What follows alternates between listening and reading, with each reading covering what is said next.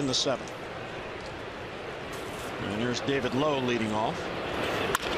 Ground ball sharply hit. That's fair, and it's down the line, and Lough just flat out missed it.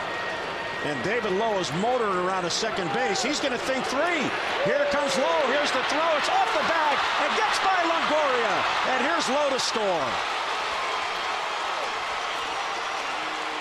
Poorly played by Tampa Bay on both ends. And Loney just flat out missed it. There we go. Just don't stop running. Nice job by David Lough. Good things happen when you hit it on the ground. Loney's had some problems at first base here recently, making some uncharacteristic errors. That ball gets down the line, and David Lough is in high gear. The relay throw might have caught Tampa Bay off guard as Forsythe's throw pulls Longoria way off the line. Take a look at David Lough. Running hard, puts the head down. It's 4th gear.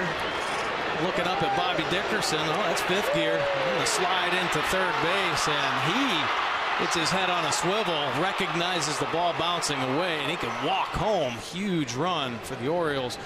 Nice game for David Lough.